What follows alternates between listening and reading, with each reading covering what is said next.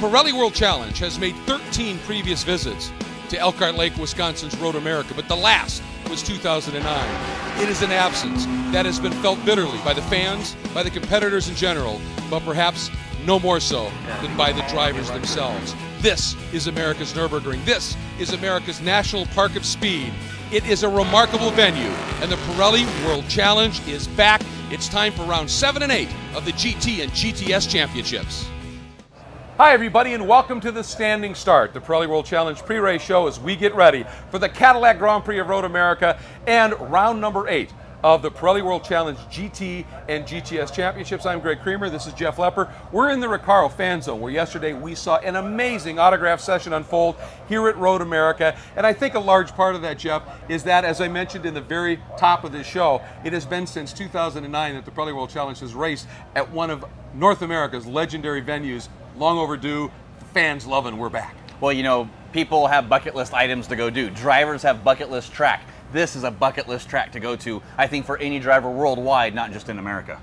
Without a doubt. It's immensely challenging, running up and over the glacial moraines and the kettle moraine forest carved by the glaciers so many millions of years ago. It is a remarkable venue at some 4 miles in length. We've got other great news. In GT, Dyson Racing Team Bentley is making their debut in the Pirelli World Challenge with the amazing Bentley Continental GT3R, Jeff. Huge news. Oh, it is. And Butch Leitzinger coming to the series as well. How about that? We'll see Guy Smith and Chris Dyson a little bit later in a second car, but to have a mark like Bentley come into the Pirelli World Challenge worldwide, they came off a victory at Silverstone in the Block Pond Endurance Series, come here at Pirelli World Challenge on a sprint series. It's going to be so exciting to see that car race. There's no question of that. And of course, Butch Leitzinger, one of the guys who was called the Bentley boy when he ran with the Bentley Speed 8s at Le Mans over a decade ago. Great to have them back and racing. And of course, Dyson Racing, one of the legendary teams in North American motorsport for some 30 years now, have them as part of the Pirelli World Challenge. That's absolutely massive. But we also have GTS. And you know, this is a track, Jeff. It's got 3 very long, fast sections. It is a combination of balance, the compromise, however you want to put it, of straight line speed and getting through these long corners fast. These long straights, horsepower is key, and in the GTS class, not quite as powerful as GT, so any horsepower advantage is huge. That's going to play a big role here, I think. Oh, it will, and when you think about horsepower, you're thinking Mustang, Camaro, Monster V8s, the Aston Martin V8 in that car. But, you know, top of the time charts and has been fast all weekend long is the Kias, the 4-cylinder turbocharged. Still monster power, monster torque, great handling. They got the whole package. It's a toss-up in GTS. It truly is, and of course that's one of the big stories. The Kias also have to work on keeping the front-wheel drive. They're the only front-wheel drive car in the class, keeping those tires alive in the front of the car through these long-duration, high-speed corners. But as you alluded to, they're always very, very good when it comes to handling well, as Dorsey Schrader would say, handling well in a straight line. And we decided we needed to find out why. What's the magic there? So a bit earlier, we checked in with their head of engine development, Ed Senf. I'm Ed Senf. I work as a calibration engineer and engine development in powertrain development for the Kia Optima. For the Pirelli World Challenge Kia Optima, we start with the factory engine.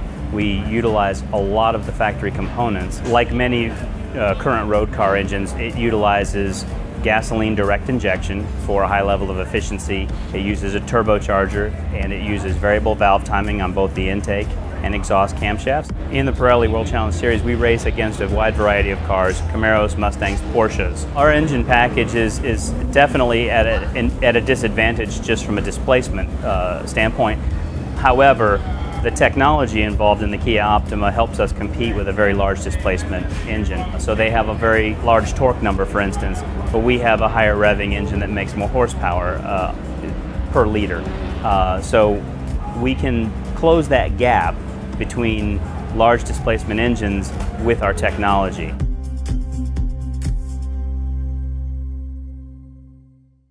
Well, they really are doing some amazing things with that Kia team on so many different levels. Not only is it showing on the time charts here, but in the points. Oh, it really is, you know, right at the top of the charts there, and it's great to see, and the development they've done on that car, you know, not your average race sedan, that's for sure. Oh boy, absolutely no way. Well, we're going to step away for just a minute, but when we come back, we're going to go back to the GT category and that great story of Bentley's appearance here in the Pirelli World Challenge with Dyson Racing. We have a special guest coming your way. Don't go anywhere. This Pirelli World Challenge broadcast is being brought to you by the Cadillac V-Series, the 556 horsepower CTS-V coupe, sedan, and wagon, the world's fastest family of cars. By StopTech, championship-winning brake components and systems for racing cars and high-performance vehicles on the street or track. StopTech, brake late, finish first. The Wright brothers started in a garage. Mattel started in a garage. Disney started in a garage. Amazon started in a garage. The Ramones started in a garage. My point? Some of the most innovative things in the world come out of American garages. Introducing the lighter, faster Cadillac CTS, 2014 Motor Trend Car of the Year. Ain't garages great? This is how racing should be. The top sports car racers in North America. 50-minute, door-to-door, all-out sprint races. Standing starts and 0 scheduled pit stops. A battle of the brands with over 18 manufacturer brands racing. Watch us on the NBC Sports Network and online at world-challengetv.com. The Pirelli World Challenge. This is how racing should be. Thanks for joining us back here in the Recaro Fan Zone. We've said it before about Road America. There's some awesome places to watch, but the best seats in the house, they're all in this little room right here, the Recaro seats. They are something very special, whether you race or in your passenger car. Safety, comfort, unparalleled. It's the standing start as we continue our pre-race show here as we get ready for more racing in GT and GTS. And as we promised you, Jeff, we've got a very special guest. We talked about the return of Dyson Racing to racing this season and bringing the prestige, the luxury, the now performance of Bentley with Dyson Racing Team Bentley. Please welcome Chris Dyson, sporting director and also an awfully good driver behind the wheel of the car. Big week for you, obviously, having run at Le Mans, where one of your co-drivers set a record as the youngest driver ever to run, and now you come here with this debut of this amazing program and World Challenge. First of all, welcome, Chris. It's amazing to have this team and this car here. Well, Greg, I got to tell you, we can't be happier to be here in Pirelli World Challenge with Team Bentley, and we're just so thrilled with the partnership, and everyone's been very receptive, and the car seems to have performed really well in the first couple of outings. You know, it's early days, but we're looking forward to starting here strongly and you know, ending up the season on a strong footing as we head into 2015. Got to ask you, obviously, Dyson Racing for 30 years has been a benchmark in North American motorsports and the like. So many options, I'm sure, available for you, yet you chose the Pirelli World Challenge. Why? Well, strategically, you know, we were looking for a long-term partner, and right now GT3 Racing Worldwide seems to be a great platform with a lot of headroom and a lot of investment. And you know, we had some existing relationships with Bentley, and we really thought, okay, let's try to leverage as much as we can for Bentley as a brand. Yeah. But as far technically speaking, the GT3 platform is really the same as what they're running in the FIA Blancpain series. So, you know, it's a good fit for them technically, and for us to have some good two-way feedback with the factory and representing them on a work-supported basis here. Just created some commercial opportunities for the team that were too good to turn away. And I guess you can say that the partnership really was truly a great fit from the start. Well, we're sure lucky to have them, Jeff. Yeah, we sure are. We're lucky to have some of the great driver lineups you're going to have. We'll see a second car a little bit later. Tell us about, you know, the legendary drivers we're going to have in these Bentleys. Well, we've got Butch Leitzinger, who obviously is a Bentley boy from the early 2000s, Le Mans podium finisher with Bentley. You know, Butch has been with the team for going on 20 years, which is quite amazing when you think about it. But he's still as fast as ever and a savvy racer, and you know, hugely experienced in the GT cars. Guy Smith and myself will be splitting the remaining parts of the schedule when we have our second car, which we expect to have out soon. Guy obviously needs no introduction, but you know, has been spearheading the effort in Europe. They won their first race at Silverstone, and we're looking forward to having him back here on American soil. That's going to be exciting there. And long-term goals for the Bentley in Pirelli World Challenge North America Racing? Well, I mean, the short term is to establish the program here. Longer term is to put ourselves in a position where we can contend for race wins and mount a serious effort for the championship next year. Boy, are we looking forward to that. And you know, the first thing though is you got to get through the weekend on one of the most challenging courses in North America, Road America. And now it's time for you to get a tour of the track from one of the drivers with one of the teams with some of the most experience in World Challenge at this track, Cadillac, with the Cadillac CTS-V Key Corners. Here's Andy Pilgrim. I'm Andy Pilgrim, and this is going to be your Cadillac Key Corners from Road America. long front straightaway. Coming up to turn 1, a right-hander for us, 4th gear right-hander, braking right at that road right there. It's a very flat corner here, nice and smooth, a little bumps out there. You can use the curves on the outside. They call this 2, but this little kink, down to 3, right-hander. Again, 3rd gear through here, and then we've got another massive long straightaway. Road America is really a tremendous road course. Reminds me a lot of Spa in Belgium. It's an amazing place. Got some really high speeds, great stuff. Now you've got a little bit of a turn to the left, and then your braking zone is downhill into turn 5. Right down there, very, very hard braking. 2nd gear, round turn 5, coming up a hill now. This is almost a vertical brake area. You're braking in here, you're trying to get the car to turn very, very slippery through turn 6, and then you've got a quick left right here. This is the right part of it. Turn 7, trying to use the curbs on the outside. You've got to carry a lot of speed through there.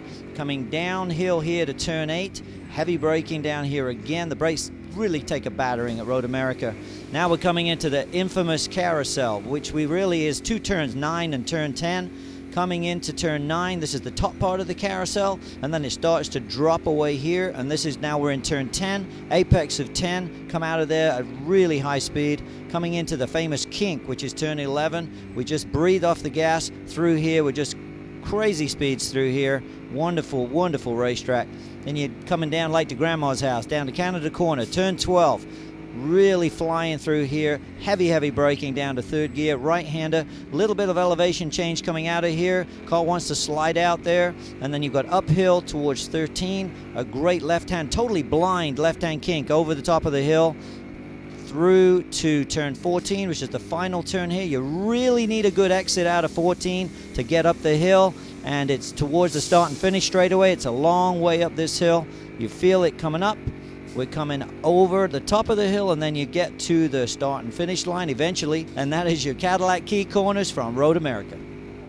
Wow. I mean, really the only way to describe this track, Jeff, special. Oh, it really is so special that I totaled my car here in the only race I ever did, and I would give vital parts of my anatomy to race again.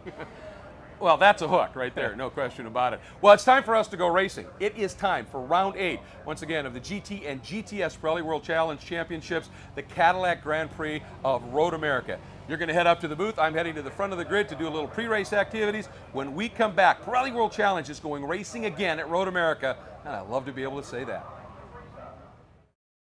Revs coming up, we're green! Big move coming off the 3. 2, 3, 4 abreast in some spots. Side-by-side action. He absolutely nailed it. Three-way battle. And we've got an incident. You would expect nothing less. Oh, clips the inside apex. Very racy. This is going to get into Side, that is a brave move. What a path. This is what World Challenge is all about. Well, welcome to the Pirelli World Challenge round number 8 of the GT, GTA, and GTS category, all part of the Cadillac Grand Prix at Sonoma. We want to welcome all of our worldwide web viewers. There we go, say that quick, at worldchallengetv.com. I'm Jeff Lepper. Greg Creamer just gave our command to start engines from Jim Verpalat, the global marketing director of Cadillac. He gave a great command to start engines, and guys are on their formation lap. You see that Cadillac CTSV pace car, our official pace car for the Pirelli World Challenge, leading this field of 42 GT, GTA, and GTS cars around, all part of the Cadillac Grand Prix of Sonoma. Round number 8 yesterday was a great run.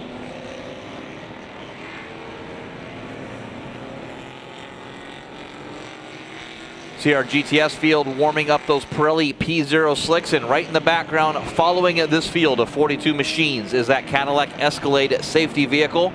Cadillac, all the things they do for the Pirelli World Challenge, they do provide our Cadillac CTSV pace car and our official safety vehicle. Dick Lubatina driving that today, and it's one of those things that it's better to have it and not need it than it is to need it and not have it. We appreciate all the things that our safety vehicle does here. They do around that first lap, but how about the grid here? We'll go through the top 5 of our starting order on each of our field here, starting with your pole sitter and race winner yesterday, Mike Skeen, in that hot performance Audi R8 Ultra from CRP Racing. Outside of row number 1, overall, what a great story here. You see it on your screen, that beautiful Bentley Continental GT3 from Dyson Racing, and no less than Butch Lightsinger himself behind the wheel. Starting in 3rd place, it's Nick Mancuso from Chicago, Illinois. Considers this his home racetrack in that R Ferry Motorsports Ferrari 458 GT3. Next to him, Johnny O'Connell, your points leader, 2013, 2012 driver champion in his Cadillac Racing Cadillac CTS VR. Robert Thorne starts in the 5th position, got his first podium yesterday in that K-Pax Racing McLaren MP4 12C. Going back to our GTS class, now remember the grid was set by the fastest race lap yesterday, and that was Mark Wilkins from Toronto, Ontario, Canada, in the putonthebrakes.org Kia Motors America Kia Optima Turbo. His teammate, race winner from round number 7, starts second. That's Nick Johnson from Buford, Georgia, in the second of those Kia Motors America Kia Optima. This one with donorschoose.org on the hood of that Kia. Starting in the third position yesterday, Tony Buffalmonte had some fuel pickup problems in his Ford Racing, Capaldi Racing Mustang Boss 302S. He'll start in 3rd. Jack Baldwin lost the points lead to Mark Wilkins yesterday. He led by 1, had some fuel pump issue. The crew went to Chicago to pick up a part, got back at 3 in the morning. That Reset MD Stop Tech Motul Porsche Cayman S is ready to go. Starting in the 5th place, Jack Roush Jr., the Roush Road Racing Ford Mustang Boss 302R in the GTS category. See the guys coming down this long front stretch here, just under start finish. They'll be passing under now. Due to this long uphill, all cars will be parked further down the front stretch, so everybody will be on the flat part of the racetrack for the green flag. And I say green flag, standing start here for Pirelli World Challenge. So when those lights go out, we will go underway. Green flag racing for 50 minutes. Take a quick look here at our Motul race analysis. This is a 4-mile, 14-turn course. These drivers are set to do a 50-minute timed event here for round number 8. Your Pirelli storylines has got to be these GT3 FIA cars versus the Cadillac CTS VRs. Who's going to have the advantage here in GTS? Can those Kia Optimas front-wheel drive? Asking that Pirelli P0 Slick to do a lot of work with applying the power, hitting the brakes, using the suspension. Can they last for a 50-minute all-out sprint race brawl? Guys are lining up on the front stretch here. Those Willen lights will turn on. When they go off, we go green. Got a lot of great stuff to give away here for all of our web viewers at worldchallengetv.com. Tune in a little bit later. I want to let everybody know that our live stream broadcast is presented by Cadillac. The back of the field is just rolling into their positions.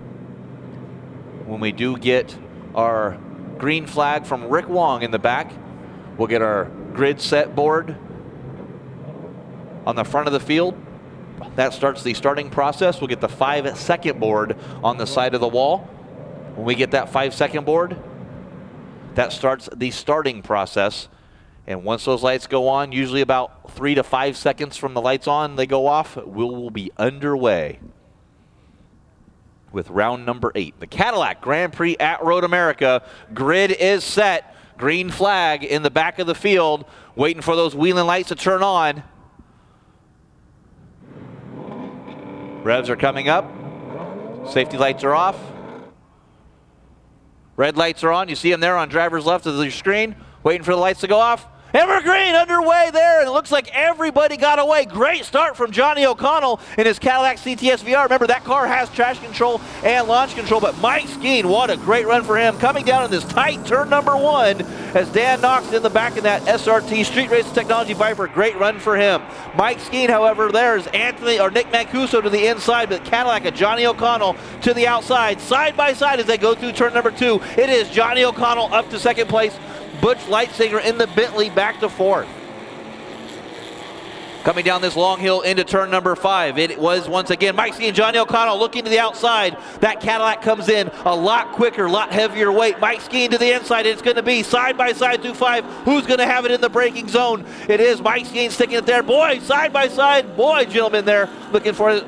Way wide by Tim Bergmeister behind him into Andrew Palmer. Johnny O'Connell into the lead, that number 3 Cadillac CTS VR. Oh, backwards spin there. There's Robert Thorne, that number 6 K-Pax Racing McLaren MP4 12C. Finished second place yesterday in his at McLaren. Not what he wanted to have happen. He got back underway. No harm, no foul there. But boy, Johnny O'Connell, what a great start from that guy. He goes into the lead through the carousel, turn number 6. Mike Skeen behind him in that Hawk Performance Audi R8 on the heels. But remember, yeah, you saw it yesterday. Mike Skeen, that car comes in a little bit later. The Cadillacs come in a lot quicker as they come through probably one of the most treacherous corners and best corners in all of motorsports, the kink. Greg Creamer up into the booth, joining me here from that pre-race festivities we had on the grid, and boy, we're underway. How about this? Oh, it's awesome. There's no question about it. And just look at this here, this fantastic run. Once again, as you pointed out, those Cadillacs, with that finely tuned launch control and then the ability of that car, especially on a cool day. It's chilly out there, to get heat in those tires a little bit quicker. But Skeen told me, he said, you know, we've been doing a lot of work on trying to get it to come in with the cool air, the aero, the downforce that those, in particular, Audis in the FIA GT or GT3 homologation make. That downforce in this cool air is going to be exaggerated. That'll help those tires come up to temp a bit quicker, I think. Well, it's going to be interesting to see how that plays out, because we saw it yesterday. Mike Skeen was running third all the way back to fourth at one point. He hunted those leaders down as Andy Pilgrim onto the inside of Anthony Nazzaro. Oh, and big smoke down through here. It looks like there might be a motor failure there. Oh, Chris Outzen in the DWW Motorsports Ford Mustang. Smoke billowing out of the side of that Ford Mustang boss. And he just spun it. So he's throwing some oil down, Jeff. This is going to be very dicey. Oh, yeah, we're going to have to race control. Hopefully we'll make a call out to all the teams to watch out for that, because he spun in his own oil, so we know there's fluid down on the track. Yeah, those workers, you see that yellow flag with the red stripes right down the middle. That's a surface flag. I mean, something has changed noticeably in the surface. Look at this battle right here is Butch Leitzinger feeling the heat right now. Mancuso down underneath him, and the Global Motorsports Group Audi as well. And up the hill they go into turn 6. So close here. And Leitzinger decides, yeah, I'm going to let him go, and tucks back in behind Palmer. Yeah. It's going to be a little frustrating. I mean, starting where he did in fourth, he has slipped back now to about, what is that, about 6th perhaps for Leitzinger? Yeah, not sure what happened with Butch there. Yeah. He stated in that morning warm-up there that all he wanted to do was practice doing warm-up starts.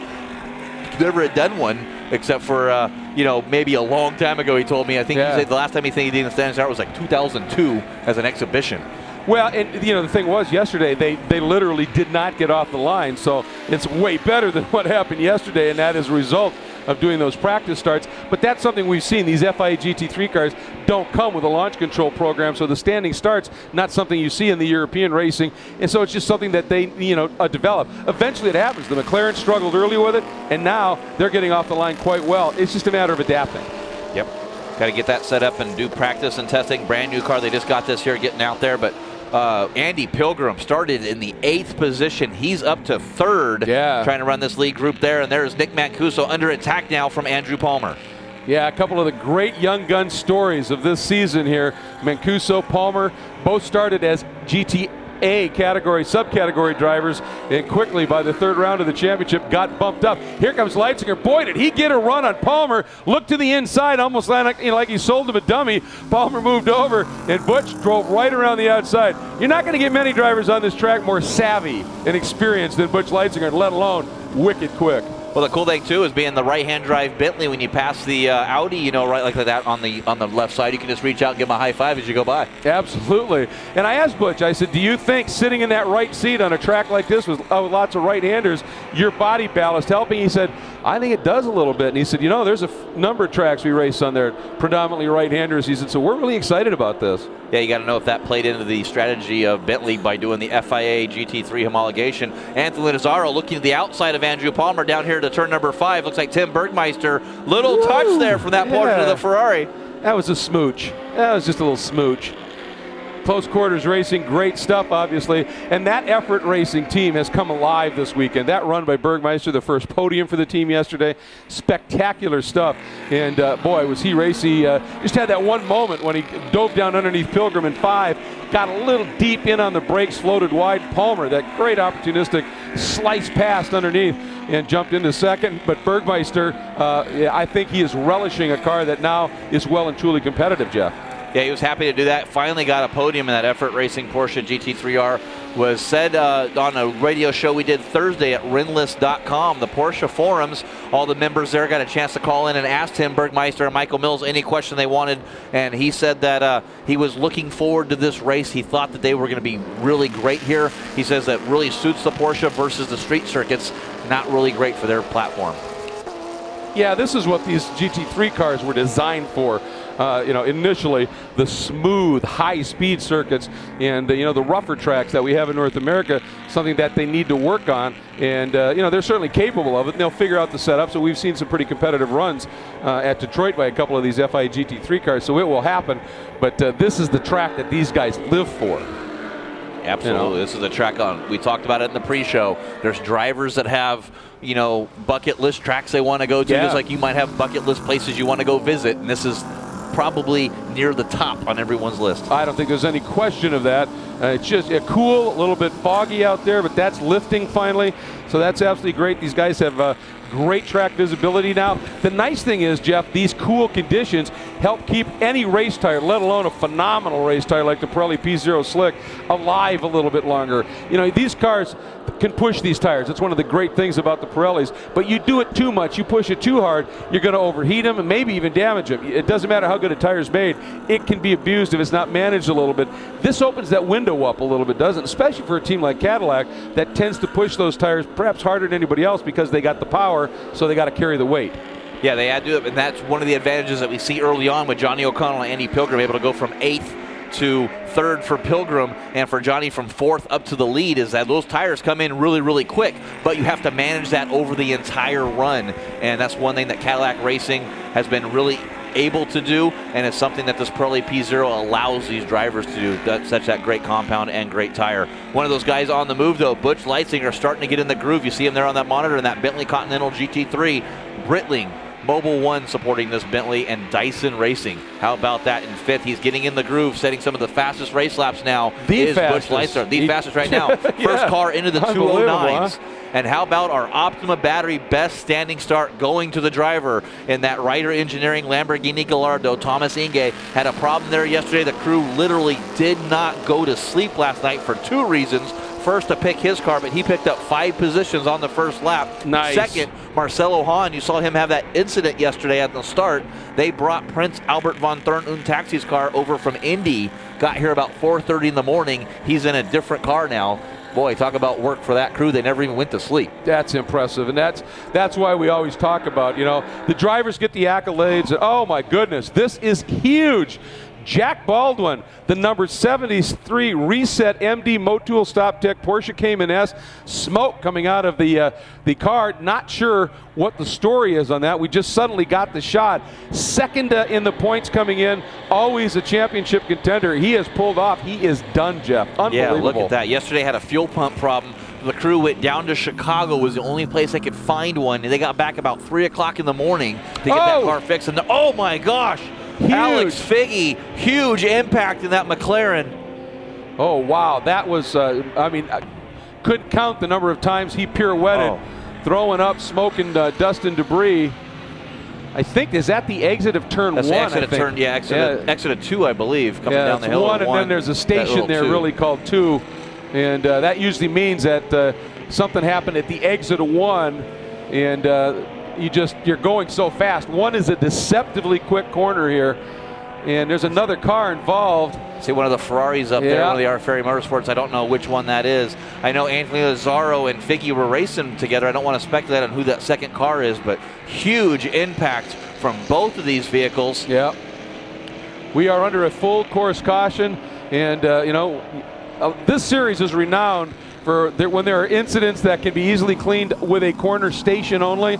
They cover it, they get out, and they get it done. This one, you have no choice. You've got debris that is throughout the track area over there, and this, you have no choice. You've got to go full course, especially at a track of this speed. And it looks like that is, I believe, Anthony Lazzaro. It is the number 61 Ferrari. And just on that earlier shot, I saw a glove come out the window, and we got the thumbs up from Anthony Lazzaro. Boy, that McLaren absolutely destroyed. We're still waiting to hear about Alex Figge. As soon as we know, we'll let you know. But huge impact there, Greg. Big, big, big. And I mean, the number of spins that Figge had, it was all smoke coming off of those tires. As I said, that is a fast corner there. You know that, Jeff. You've raced here. You come through 1 a lot quicker than you first think when you get here, and you're looking at the track map. That's a fast exit over there. Yeah, I think it took me about 2 sessions before I finally was like, oh, I'm going fast enough through here. It really is a very intimidating corner.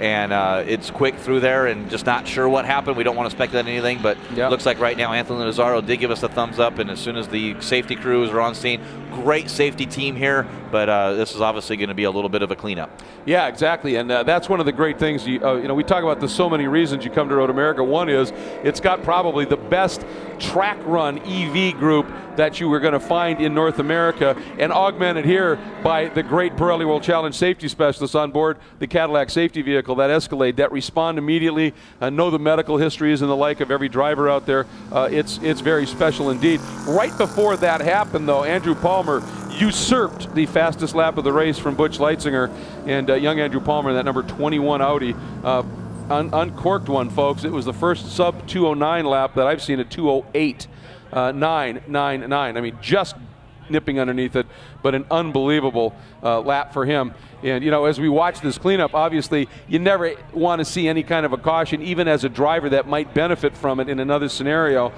But mentioning that, Johnny O'Connell and Andy Pilgrim in those Cadillacs, this is going to help them immensely with those tires to give them a chance to cool them down again. And that heat cycles it. It gives that tire, maybe takes away just a bit of grip, but it gives it a smidge more durability. And then they, you know, once we go back to green, they're going to be in good shape. Here's a look at the GTS field right now, and it continues to be a Kia 1-2. And I'll tell you, Nick Janssen did what he did yesterday, Jeff. He had just gone on this one, and this is going to bring the rest of the field back to him. Yeah, he sure did. He got around his teammate Mark Wilkins, who was your pole sitter. He did that yesterday and led flag to flag. So we'll see what Nick Janssen or Mark Wilkins do that. But great start from Dean Martin in that Picture Cars East Rehegan Racing Ford Mustang. He's up to third. Tony Bufamonte back to fourth. Lawson Aschenbach in fifth in that Black Dog Speed Shop Chevy Camaro. Talked to Ray Hampton a little bit earlier, and he says, man, it's just something just not right. We're trying to get going. We're really working on hard as we can get. Well, it was interesting. At Detroit, both races, they ended up with a shock failure, and they said, we've never had an issue like that. We've tried everything we can. We don't know what's going on. So, you know, they've just been chasing things. And this is the team that came in last year. First time those Black Dog Speed Shop Camaros turned a wheel was at the opening round in St. Pete. They proceeded to win the championship. It's you know, an immensely capable team with Ray and the guys, Ray Sorensen and the guys there. But you know, every once in a while, even the best of teams, and believe me, that's where they rate. They hit these little streaks, and you know, it's the perseverance. It's chasing it. That's what makes the difference. Yeah, it's and they're a championship team. Oh, I think they'll recover okay. Oh, without a doubt, yeah, without a doubt. Black Dog Speed But Shop. it's frustrating. It's certainly frustrating for them. You know, they're just, you know, we know we're fast, and yet, you know, we just struggle in it. And it's not because of a speed thing. It's other niggling little things, and that'll frustrate you. Nice to see Tony Buffamane, who was so impressive yesterday, and then, you know, right at the end. Boy, tough things for that guy, but he is so quick, and it's great to have him in this championship, and he continues to really be absolutely superb. And of course, Dean Martin with what he pulled off. You're watching him right there, that Picture Cars East Mustang Boss 302S at Detroit, that double win, double pole run that he put on there, you know, brought him right back into the championship. He too struggled a bit yesterday. He had a little bit of a problem there. Didn't really know what was going on, but looks like they worked on it overnight and recovered. Said he put a dry sump oil sling system on that car, and he actually lost horsepower. Didn't find out until ready to tow over here when they ran it on the dyno just for a quick check. Wow. But you try to improve the reliability of your car, do something to you, and it ends up costing you, and there's nothing you can do about it when you're ready to leave for the track. Yeah, you're pretty much committed. And the last place you want to get to down on horsepower a little bit is Road America. Road America, that's not for sure. a good thing. I don't think there's too many worse places to have that happen at than that. But looking at some of the other standings here, we haven't talked much about our GTA category in the GT class yet, but Tim Pappas won the GTA category yesterday, getting his first Pirelli World Challenge victory in that Mercedes-Benz SLS AMG Black Swan Racing and Black River Caviar helping him out this weekend. Currently leading in our GTA category, and that gave him the points lead in the GTA category yesterday over Michael Mills. Second is Heinrich Hedman. That Dragon Speed Ferrari had an incident yesterday. Another one of those crews. I left the track here probably around 12:30 last night, and they were still slaving away, getting that Ferrari going. Sitting in second, great run for him. And Jeff Courtney, the local boy, in his KendaRecStuff.com Audi R8, sitting in third, said they calculated just enough gas to finish the race. Not finish to get back to the pits, just to finish the race. Yeah, exactly. So ran out of gas and unfortunately missed the podium celebration yesterday. He's looking to rebound from that today so these local fans can celebrate with this local Wisconsin driver, Jeff Courtney, in the number 99 third in GTA. Well, it was interesting when I was talking with Andy Lee in Victory Circle yesterday. He said, you got to give this one to my crew. Gave me a car that was quick, was reliable, and they put enough gas in it. He said, got to love these guys. Yeah, I mean, that's what it gets down to. You know, and you look at this track, it is so fast. We talk about speeds, we talk about how hard it is on brakes. These long duration corners can eat up left side tires. But the other side of it is you're on full throttle here for such long runs on this track. It is one of the thirstiest tracks, if you will, that you can find here, and you've got to account for that. You've got to up that calculation a little bit and go, okay, here's what we think, add another gallon. You know, and yes, that's weight, but it's better to be a little slow early and actually see the checker than to be really quick and come up, you know, half a lap short. That's just not a good thing. Yeah, you don't want to have that happen, and it's all that mathematical, and that's where the unsung heroes that we talk about, the crews and making that work, and that's what they had to do here this weekend. So the guy that I'm going to watch for here is Thomas Inge. He started all the way back in the number 16th place. He got our Optima battery best ending spark, picked up 5 position. He's sitting in 8th right now. This yellow flag is going to benefit him as he's able to catch back up again. Huge. And you know, he did that at St. Petersburg, where he was the the victor there in the first round outcome to the series, and really not a domination performance, but pretty close to it. And when you got a good shoe behind the wheel like him, and like I said, that crew, another one of those crews that was here working overnight on that car, literally. They said we got an hour of sleep last night just to get that car back underway. Well, that's the best thing a driver can do to reward a crew that has been in full thrash, wiped out mode, is bring them home with a great run. It's that simple. And, you know, he certainly is capable of it. You talked about that win that he had. A little damage there in Sofronis's car, isn't it? Watching that right side, and it's just got a piece of bodywork that's just popped off. I think it's the outside of the air duct has come loose.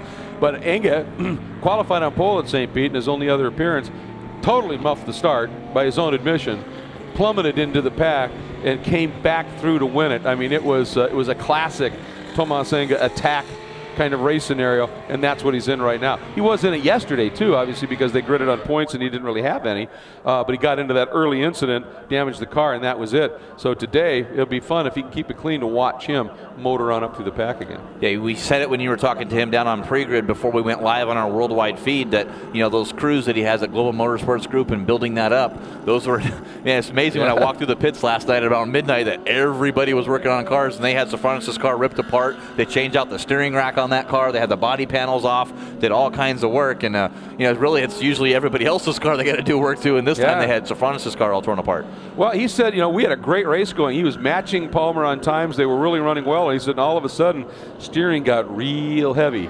and he said this is not a track where you want to get behind on your steering going through a fast complex. And he said you just don't have a choice. You've got to back off just a little bit, give yourself a little bit of margin, because you can't catch up and correct like you can when you're running 10/10 or 11/10. The interesting story was Johnny O'Connell, he said, yesterday obviously was not an ideal situation for us where we got the jump and we had to come through the pack. And he said, but from a pure driving perspective, he said, it really was, on that level alone, fun. He said, because you don't often get a race where basically it's okay for you, and the team even says, you got to do this, is to run every lap in that race as a qualifying lap. And he said that's what he did. And Johnny, he did the old, I was right here with the thumb under the chin like on the tip of the sword through the entire race, but he was grinning when he said it. Yeah, that's cool. At least he's able to recover there, and just one of those things that happens, unfortunately, with that. And some of those things we talk about, got the screen right there, Drew Riggets. Yeah. One of those things, that car is up on the air jacks, they're underneath the hood looking at that. The Racers Group, AMR Racing. Not sure what the issue is. We'll try to get a report down from pit lane, but God, real feel bad for Drew Riggets. I mean, upped his game here this year. We've had nothing but positive things to say. He's been in the top half of the field all season long, and sad to see a mechanical take him out. He has been impressive in how he's just committed himself to learning racecraft, speed and race strategy. He has just been something. Steve Cameron, the engineer over there at the Aston Martin team, just said, it's amazing. He's here way earlier than other guys. He's here way later than other guys at the end of the day, just poring over data, poring over video screens, looking at this. Oh, that's where I made a little mistake. And he says, he's not got a lot of history in racing, a lot of experience. He said, but the amazing thing about Drew is he said he makes one mistake, never makes it again, and he immediately goes faster. And he's a sponge. He said it sticks with him. That's what's so fun for an engineer to work with a guy like that. Nice, that's so great to hear. There's those little tiny stories, once again, goes back to the engineers, goes back to the crews. And Johnny O'Connell says it the best. I'm just the monkey behind the wheel. I'm told what to do. Getting word from race control and our safety vehicles that both drivers did get out under their own power from that incident. So that's great to hear from Alex Figge and Anthony Lazzaro.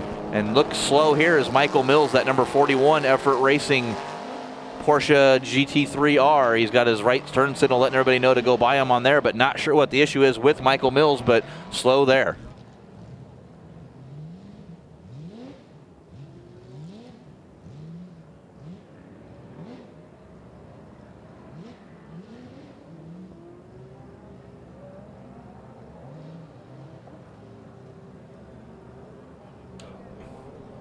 Oh boy, problems, and of course Mike Mills and that number 41 Effort Racing GTA machine involved in that very start line incident and ended up not running. That crew too was on a big thrash, and looks like you never know, but you would assume after an accident you do the fix. Sometimes there's just that one little thing that got stressed that you never catch that just lets go at the wrong time, and it looks like Mills' day is done. What a frustrating weekend for him. Looking forward to coming here. Was so quick in the testing and practice sessions in the GTA subcategory, looking really strong. Came in here, Jeff, leading the points in that category, and is now going to leave, obviously, with a big deficit. That's the thing, a doubleheader weekend. Sometimes you can make up, as Dean Martin, you can make up a huge chunk, get right back into the championship.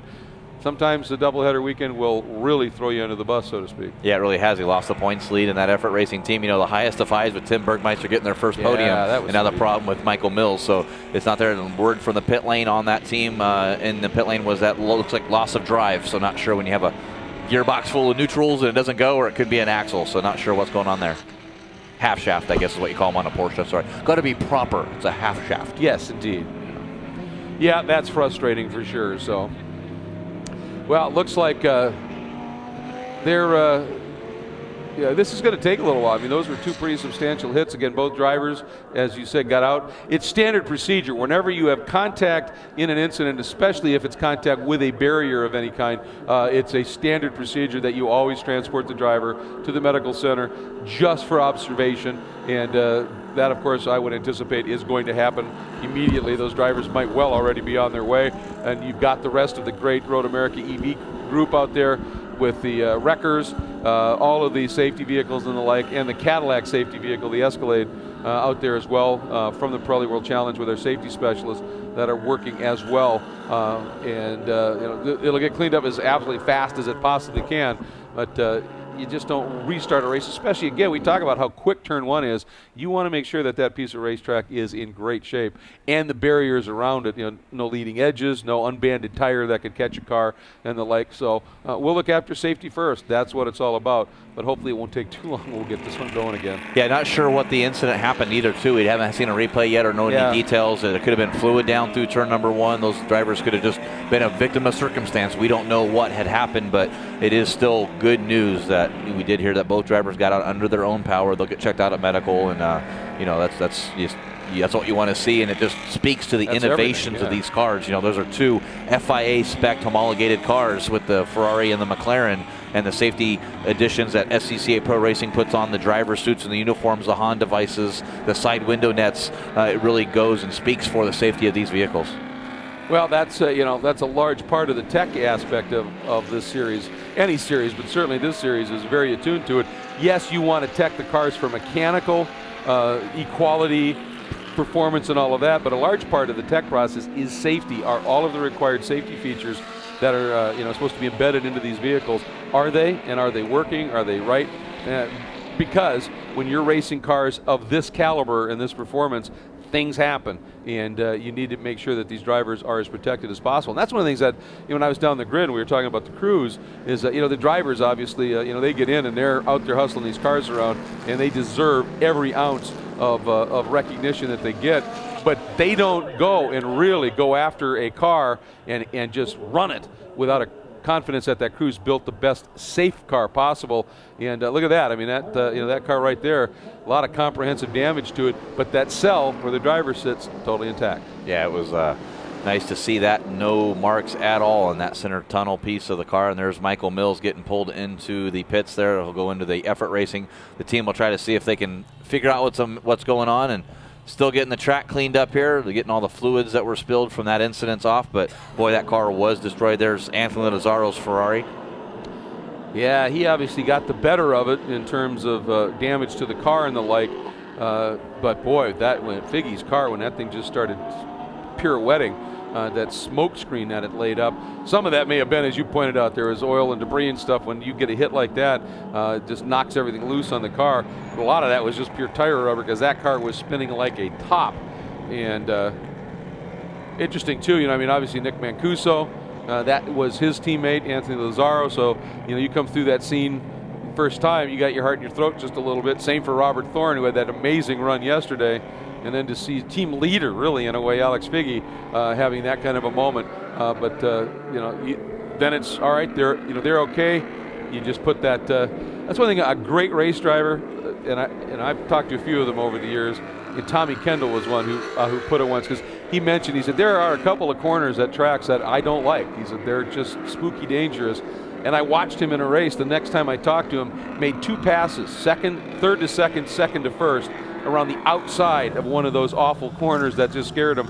And I said, how do you do that? He said, well, when it's race time, you just have to compartmentalize. That goes away. That's not dangerous. You're in that zone. You do what you need to do. And he said, if you can't do that, you're never going to be a really, truly championship level driver because you're always going to lift. And he said, sometimes you just can't, Well, speaking of those championship caliber drivers, one guy that we love talking about, sitting 8th right now in our GTS category, and that's the Voodoo Dat Dog. Yo! MTV Raps Ford Mustang of Brad Adams. He's sitting in 8th. Great run for him. Yeah, it is. Great run for Brad Adams. One of the greatest personalities in the Pirelli World Challenge paddock. If you've been to one of our races, you come to our driver autograph sessions there, you get a chance to talk to Brad Adams. Just a great personality, great guy to talk to. I can't wait till he can bring one of those Dat Dog hot dog trucks out here and be able to eat one of those things. It's like a gourmet hot dog. And I asked him once, I said, how many Dat Dogs can you eat in a minute? And he goes, I don't think you can get through one of them. These things are so great and so big. There's just no way to happen. But yeah, just great to see him having a good run here. Jack Roush Jr. in 7th, right ahead of him in that number 60 Ford Mustang Roush Performance. That was another team that was doing a lot of work getting done. And so we'll catch our breath here, our GT class behind the pace cars. We'll take a quick break on our World Wide Web. We'll be right back. Great to have you with us. We are still under caution because of this event that happened over in Turn 1 with Alex Figgy in the McLaren and Anthony Lazzaro in the Ferrari. Both drivers got out of the cars. This is the report under their own power. Standard procedure, got into the ambulance to be brought into medical just for observation whenever you have any kind of contact like that, and we'll update you with any further news as we get it at this point. It looks like we're going to have one more lap, I think, under full course caution. Was just noting the lights on the safety vehicle from Cadillac. The pace car is still on as they come through Canada Corner. That usually means, yep, another lap, and here's why. Almost done, but not quite. And a lot of it is just getting that kitty litter, essentially, that they use, that absorbent, off of the track. It's phenomenal, the job it does of absorbing whatever the fluid is down there, especially when you grind it in a little bit. But if you leave it there, obviously, not a good thing. So you've got to get that cleaned off. Hopefully, we can get back to racing here in just a little bit, as we still have, some 19 minutes left here, if we can get back to green, Jeff. Yeah, hopefully we can get back to green earlier. And during that break, we were talking about Alec Udell, the youngster. Yeah. 17-year-old having issues all weekend long. He started in the 18th position. He's up to 10th, had a slave cylinder problem. They had to change the clutch, change the transmission that broke later. Yesterday during the race, he had a rear diff problem, and that broke. He wants to have a good showing here today because it's his mom, Kim's birthday. So we got to give a big shout-out to Miss Kim Udell. Happy birthday. I'm sure she's celebrating her 29th again, just like, I do. Want to make sure we give a huge birthday from Pirelli World Challenge out to Kim Udell. And Alec Udell from 8th to 10th so far. He's starting to get in that groove and move his Watson Racing Motorsports Development Group Mustang up to the front. And there's another person who's having a birthday here today that I think it might be fun. We heard about it down on the grid, and we made a comment, but I know it was tough to hear up here. No less than Rob Dyson. is having a birthday today. So celebrating his birthday by joining the Pirelli World Challenge and bringing Bentley along for the ride. That's a good birthday. I can't think of a better birthday. Good birthday right there, yeah. Well, maybe behind the wheel of the Bentley. Well, yeah. That you own. Yes, exactly. So there's a Bentley. Butch Leitzinger and that Continental GT3. Went over and had a really good look at that car and talk about pristine. It is exactly as you would expect a Bentley race car to look. It looks as clean, beautiful, crisp as the street car. 4-liter twin turbo V8 makes it's got such a great howl when it comes by here. Just a great addition to the series. Well, we talk about that on our social media, and grab those cell phones and be ready. But there's been a lot of talk on social media about these Bentley Continental GT3s racing, and why would you race such a heavy car? And, well, when you get down to it, the car is just metal welded together. Yeah. You know, so you're not going to have motorized seats like the Cadillac has with those Recaros. You're not going to have heated seats, leather seats, motorized mirrors. All that stuff gets yanked out and ripped out of the car. So it's just metal welded together, and it's still just a Bentley Continental GT3 without all the little luxury items like you would see in the Cadillac CTS VRs, the Ferraris, the Audis, the Lamborghinis. So it's the same type of car, and it matches the power, the weight, everything there. And that's why you see a Bentley Continental able to race with the Ferrari 458 GT3 Italia. But I said grab your cell phones, and the reason for that is here is your chance to win a GoPro Hero 3 camera by texting to win. That's right, we do it every race long. If you text the word HD, just like we did at Barber Motorsports Park, so HD for high definition, text that to 313131 for your chance to win a GoPro Hero 3 camera today. John Ariola in Hawaii, I know you're listening. He got his camera last week. He was our text to win winner. He got his camera. I know he's watching live at worldchallengetv.com. Want to give a shout out to you. And just make sure you text HD to 313131 for your chance to win. Yeah, absolutely. Great opportunities here, so take advantage of that. By the way, Alec Udell apparently is absolutely committed to giving Kim, his mom, a nice birthday present with a great run today. And a proud papa texted me and said, watch Alec. He started in 18th. He's on the move. So that's absolutely fantastic. Well done. Let's go through and just sort of set things a little bit before we go back to green. In GT and overall, it's Johnny O'Connell, the number 3 Cadillac, leads it with the number 2 yesterday's winner in round 7. Mike Skeen, the Hawk Performance Audi, sits second. Andy Pilgrim, the team number 8 Cadillac CTS VR, third. Nick Mancuso in the Ferrari Forest Lake. Our Ferry Automotive Group Ferrari, number 16 and 4th. And the 08 Dyson Racing Breitling Bentley Continental GT3 of Butch Leitzinger sits 5th. Andrew Palmer, the number 21 Audi from Global Motorsports Group, is in 6th. Bergmeister 7th. Enge up to 8th. Safronis 9th. And Thorne is 9th. Tim Pappas is still leading in the subcategory in GTA for the non-professional driver. But Henrik Hedman, who was very fast but had that issue late in the race yesterday, is sitting a very handy second, literally right behind Tim in 12th. And Jeff Courtney, the local favorite from Milwaukee, sits in 13th, right in the mix. And Dan Knox and Marcello Hahn. So basically the top 5 in GTA right now are running 11th, 12th, 13th, 14th, 15th. That's going to be fun to watch. And in GTS, it is the 2 Kias of Nick Janssen and Mark Wilkins running 1-2. Nick won yesterday, wants to double up. Mark's at second. Dean Martin in that picture car Aziz Mustang is third. Tony Buffamani in the Capaldi Ford Racing Mustang sits 4th, number 33.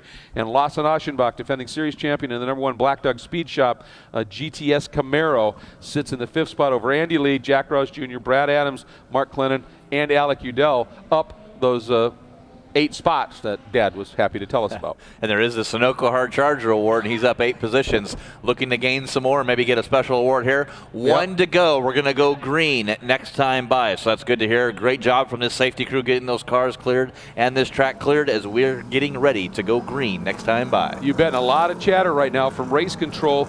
All of the teams have to monitor the race control frequency, and race control telling them, you know, it's as clean as it can get out there in turn 1, but there is still going to be some of that stuff down on the track, the absorbent material, and we're going to have a debris flag at turn 1 for the first couple laps once we go back to green to remind you, but make sure your drivers are aware of it. Tell those drivers that first couple of laps through 1, it could be a little bit sketchy out there. And just a great part of how Pirelli World Challenge and the officials work with the teams on so many different levels here to make sure that these teams know exactly what's going on this racetrack. Yeah, they actually advised all the teams on that final corner through turn 1, that final lap through turn 1, to run through that kitty litter, try to brush more of it off, and then you kind of get a good feel for what the grip's going to be like. You know, you're going to go, next time you go through there, you're going to go through there at full song, not warming your tires up. Yeah, exactly, and that's crucial to have that understanding. Field underneath the Sargento Bridge, starting the run for the last time at reduced speed down through the moraine sweep, heading toward turn 5. And that's one of the great things about this track, isn't it, Jeff? Is all of the different things that it throws at you. You've got that wicked quick one. You've got a quick approach in through turn 3 that's downhill again, so braking becomes a tricky balance. Then it gets massively exaggerated when you're coming from one of the highest speed parts of the track down into turn 5, and it just falls away while you're braking. One little iota too deep, and you're off into the runoff down there in 5. It's got to be intimidating too, and it's different because you mentioned it before, it's a downhill, so you have this long straightaway, you're booking down there, you get in that braking zone, you're like, oh, not enough, because now you've got the speed, but then you're still downhill, so gravity's going against you, and physics, I think, goes into full effect there, and it's hard to really get that breaking point. You see a lot of guys running too deep through there and running off, and not where you want to end your day in turn number 5. Yeah, and then if you get 5 right, to me, you get up into turn 6, which is one of the trickiest corners at any racetrack. Not one of the fastest, spookiest corners, but technically, right as you crown that little rise into 6 is when you need to start braking. So if you time it wrong, if you go early, you're just dirt slow through 6. And if you're that much too late, you lock up and suddenly you're looking at that gravel trap out there. But when you get it right, and I'll tell you, Butch Leitzinger and James Weaver back in the day in those Dyson prototypes, those two had turn 6 mastered with how they were able to get through, to get the car to rotate, take away that understeer from being light, feed it throttle before they even got to the apex. When you get it right, it's a magical corner, but 1 out of 10 maybe if you're good. Well, I talked to Mark Wilkins, and he said, you know, that's one of the corners on this track that they've struggled with in the Kia Optimus, being front-wheel drive. Oh, I bet you, they lose the weight of the front wheels over there, so he says we have to stay neutral throttle there. We're losing a lot of time to a lot of cars because of those reasons you gave. Well, it's time to get back to the absolute maximum application of physics here as the pace car is in. That Cadillac safety vehicle drops off, and a Cadillac CTS VR in the hands of double defending Series GT champion, the legend himself, Johnny O'Connell, bringing the field up. And look at that, he's bringing him up slow. He's got a V8 Cadillac Thunder engine under the hood of that machine. He wants to put it to good use and get a great launch with all that torque. There it goes. You saw it play out just in that little bit. We're back to green here as we have ourselves, it looks like about 10 minutes of racing to go. It is furious time. And look at Andy Pilgrim trying to come up along the outside of Skeen and making a Cadillac 1-2 into that dusty stuff. Everybody gets through, but you can see the plumes coming out the back of the car. And Andy said, yeah, maybe not where I want to be here on the outside. But Skeen, he's going for it. Down into 3. Jeff couldn't quite get it done. That slowed him up. Can Pilgrim get an exit? Well, Pilgrim needs a pounce right now using the torque and power of that Cadillac. Boy, Johnny O'Connell timed that perfectly. As you see, Butch Leitzinger going to the left, looking to get around 4th place, Nick Mancuso. Yeah, he looked at him, and then he had to tuck back in, but he got a great exit. Leitzinger's there, and it looks like Bergmeister trying to come with him as well, but can Mancuso work the outside? He's trapped. Bergmeister, no, he could not go out. Now he gets a little run as Mancuso, the Ferrari, stepped out. They touch up into turn 6. It's tricky here with 1 car. Now you've got 2. You've got a group of 4. And Inga on the gas. Boy, look at Inga right there behind that. Andrew Palmer was right up the back bumper of Tim Bergmeister, bumping him all the way through turn 5 and 6. Mike Skeen to the inside. What a move by Skeen. He just out-deeped him using the downforce of that Audi, and that has allowed Andy Pilgrim to maybe get around the outside, and he does. Pilgrim slots around Johnny O'Connell, moves into 2nd. But yesterday, when Skeen went to the front, he went away.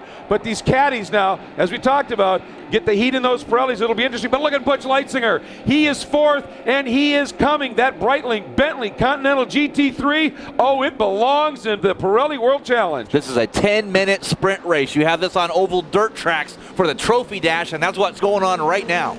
Bergmeister right behind him in 5th. So we're watching this battle. Skeen, the 2 Cadillacs, Pilgrim and O'Connell, then Leitzinger, then a little gap, back to Bergmeister, and then Palmer.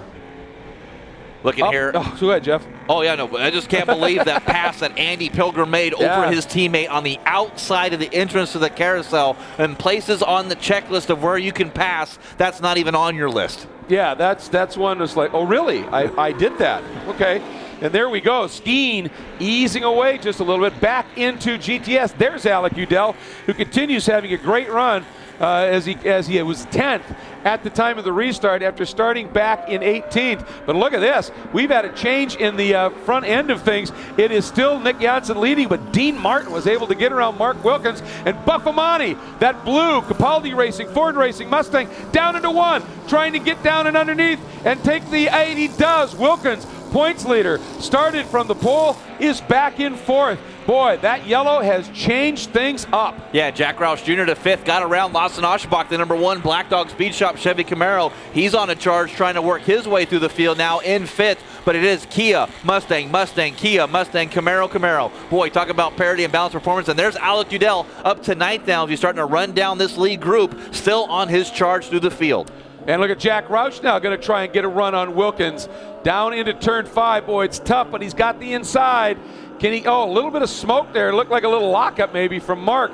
And not only that, now Aschenbach goes by. Or was that more than a lockup, that little bit of smoke? Suddenly Wilkins is just dropping. Yeah, Wilkins, that car is not right. He looks like he's having some problems as Andy Lee will be the next one to pounce on that. And you see a little puff of smoke there on the shifts when he lets off. And usually when he lets off, that means there must be an engine problem. But don't want to speculate. I'm not going to say anything there. But boy, yeah, Mark Wilkins definitely hurting right now. Well, whenever you see smoke on upshifts and throttle application, not on braking, that's never a good sign, that's for sure.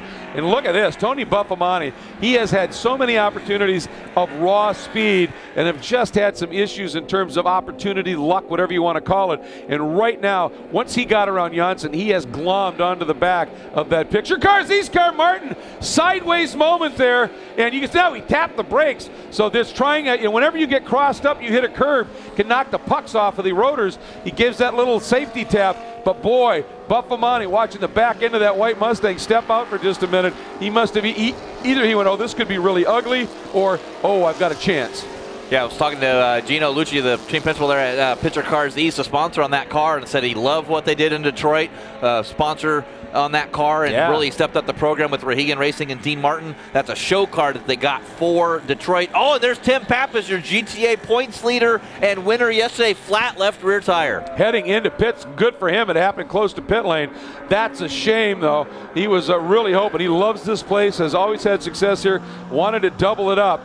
And now let's see, does Buffamani have them run? He was in the tow. He was a little bit far back, so I think he just wanted to move over and show Martin that I'm here. One mistake, buddy, and I'm through. I don't know that you rattle a Dean Martin too much, but you're always going to try. Yeah, no matter what, I don't care who you are, you're going to put your nose side to side as Lawson Aschenbach getting around Mark Wilkins.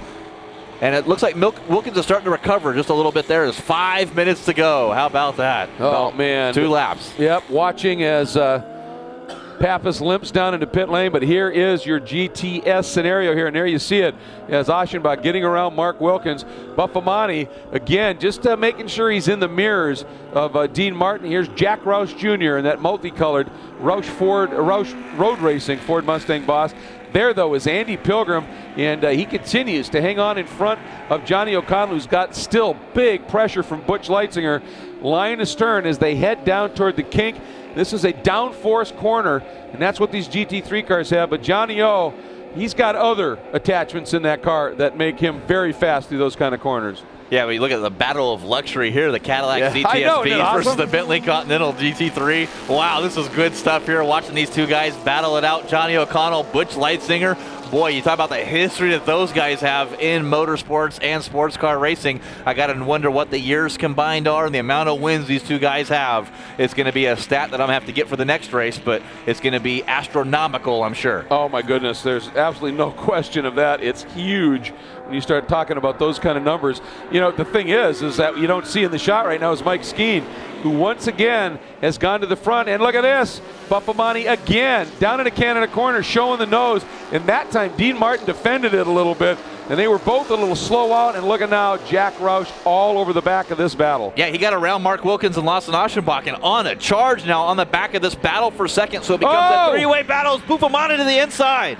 And look at that. Dean Martin said, nah, you're going to be slow out of this turn if I can trap you down there. And he does. And Jack Roush said, you're both going to be slow out. I'm coming up the inside. Immediately, Martin goes over there. He knew that neither of them were that quick out of this corner, and they are in an absolute drag race. Roush noses ahead of Buffamani. The question is, he's now down to the inside. Is Buffamani going to be able to come up around the outside? Not close enough. Boy, Roush dancing on the brakes. I thought he might just skate into the back of Martin for a second there. Somehow he woed that big pony up. Holy moly, how about that? You saw that rear dancing a little bit, and good reference there from Pony. How about that, huh? That was bad. Man, really. I apologize. That's like Emmy Award winning right there, I don't buddy. know about that, man. But look at this. Now Roush looking racy, wants to take a run at Dean Martin. Martin went to the left a little bit to protect the inside line. And look at that. Buffamani just tucks up behind Roush, thinking, well, who am I going to choose for this one here? Martin's got the inside, but you can make it work around the outside if everybody cooperates. Side by side still. Buffamani. Do I want to go with Martin? Roush? Don't know. And Roush, well, look at that. Now Martin's still staying there, but Roush finally closes the door, and Buffamani thinks, well, do I have an opportunity here into 7? No. And Aschenbach goes, yeah, keep it up, guys. Yeah, look at that, though. Last lap by, Jack Roush was 1.2 seconds quicker than your leader, Nick Janssen, into second now. Can Jack Roush, is there enough time with about 2 laps remaining here for him to run down your overall leader in GTS, Nick Janssen? Boy, it's going to be exciting stuff. As white flag for your race leader on the start-finish straight as he comes down the straightaway for Mike Skeen. Picks it up. The official margin for Skeen as he comes by sets the race's fast lap as well. As he comes through, he sets a 2:08.7, and that is a great margin, 1.8 seconds officially for Skeen. So right now, the battles in both our classes, GT and GTS, are down to second. But are they battles? They are absolutely wonderful. Let's not forget now, with Pappas and that flat tire, Henrik Hedman, well, he had it, but Marcelo Hahn got him on that last lap. Marcelo Hahn now moves to the lead in that 0 Blau Pharmaceuticals Ryder Engineering Lamborghini to the lead in A over Henrik Hedman in the Ferrari. Jeff Courtney, though, maybe another podium for the local favorite here. What a great story. Last time down into that tricky turn 5, Jeff, Cadillac, Pilgrim, Cadillac O'Connell, Bentley, Leitzinger. Wow, the names that you read off there, just a Bible and dictionary in sports car racing as it is. Well, I'm going to head down to pit lane to do the NBC broadcast victories and victory circle celebrations. It's going to be exciting to call the end of this. Oh, it is. Have some fun down there getting those interviews for the NBC Sports Network's enhanced coverage. That'll be airing in a couple of weeks here from the Cadillac Grand Prix of Road America. Here's that battle for second. It is still Dean Martin, but Buffamani is glued at this stage. And actually, that's the battle for third. And Roush taking huge chunks right now over Nick Janssen. This is awesome what he is doing here late in the race. It'll be interesting to see what kind of a lap. His best lap was a 2:20.0, and the only guys down into the 19s in this race thus far, 3 of them, Wilkins, Buffamani, and Nick Janssen. But Janssen's been into the 2:18, so it is fierce stuff right now. All right, here we go. Skeen through turn number 13, the Billy Mitchell corner, the old Billy Mitchell Bridge corner. Through turn 14, will he be able to do it? Will he pull off the weekend sweep?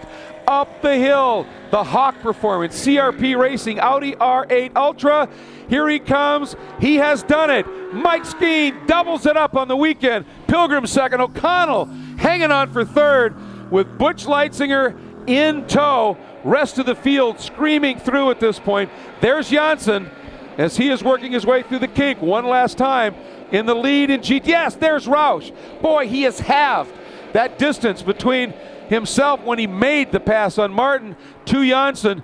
I don't know that he's got enough time, but boy, you know Jack Roush Jr. is never going to quit. Here comes Buffamani. Trying now, he's got to do it around the outside if he's going to make it work. He's on the outside of Martin in Canada corner. He's got a better exit line, but the back end of that blue Mustang starts darting and dancing over those rough rumble strips. Somehow he stays there. He emerges in third spot. What a move by Buffamani. Martin right there, and Martin now has Lawson Aschenbach in that black with the lime green highlights of that Black Dog Speed Shop Camaro coming up the hill. Unbelievable stuff. Watch for it at the line. There's Janssen taking his second straight win. and Roush had trimmed that to under a second. Buffamani, what a move for third, with Dean Martin fourth and Alec Udell fifth. And yes, indeed, in GTA, Marcello Hahn held on for the win in that category. That's kind of been his MO this year. It's been pretty interesting. In the first of the doubleheaders, something goes really bad generally, like it did yesterday with that incident, and then he responds with a breathtaking drive in the next race and ends up generally bringing home a win. But wow, that was some great action in the last lap. And Roush, he closed it up a lot more than I thought as he wound his way through that final lap. That was just immaculate. And Buffamani's move on Martin late in the going was spectacular. And happy birthday, Mom, Alec Udell, from 18th to 5th. That's 13 spots in GTS alone, let alone the potential for any overall spots that he may have made up. I would be massively surprised if he doesn't lock down that Sunoco Hard Charger Award. Wow, fantastic stuff. Tim Bergmeister, once again, a top 5 finish, and Butch Leitzinger, a first top 5 and only the second race for the Dyson Racing Team Bentley Breitling Continental GT3. Wow, this one was phenomenal. Unfortunately, we had that long caution in the middle, but boy, did it turn it into an absolute shootout at the end. And it was about as exciting as it gets. We would have loved to have just seen the whole thing go green and see what was going to unfold that way. But this was some phenomenal stuff, to be sure. Again, our coverage today of our GT and GTS race presented by Cadillac, as they are the Cadillac Grand Prix of Road America. This 8th round of the GT and GTS championship. So just phenomenal. You know, yesterday we had a number of cars on the cool down lap suddenly sputter and stop because they were cutting their fuel margin so close. And it looks like pretty much everybody able to wind their way in today and bring it home. Absolutely fantastic stuff. What a great story here unfolding this weekend at the Cadillac Grand Prix of Road Atlanta. Just some amazing stuff. All right, let's take a look now at our unofficial results in our various categories and classes. There in GT, Skeen gets the second straight win over Andy Pilgrim. What a great pass on teammate Johnny O'Connell. Leitzinger, a great charge. Bergmeister in 5th once again. Palmer in the Audi. Mancuso in the Ferrari. Thorne in the McLaren. Tomas Enga, again from deep in the field, up into 9th, and James Safronas completing the top 10 in his Global Motorsports Group Audi. So just some great racing. In GTS, Janssen pretty much the jump at the start and led all the way, but Jack Roush closing it up to officially 1.019 at the end. Tony Buffamani, a great pass on the last lap in a tricky spot around Dean Martin for 3rd, Martin 4th, Aschenbach into the top 5 with Wilkins and Lee, Adams and Landry, and Mark Clennon completing, that's your top 11 at this point. A great story. And then once again, of course, as we talked about in the GT-A subcategory, Marcello Hahn getting around Henrik Hedman and bringing home the win. Well, that's going to wrap up our coverage here on our global web feed at world-challengetv.com. Thank you wherever you are for tuning in and enjoying coverage of the amazing Pirelli World Challenge GT and GTS Championships. 8th round of the season now in the books. That wraps it up for our coverage of the Cadillac Grand Prix of Road America. For Jeff Lepper, I'm Greg Creamer. Thank you so much.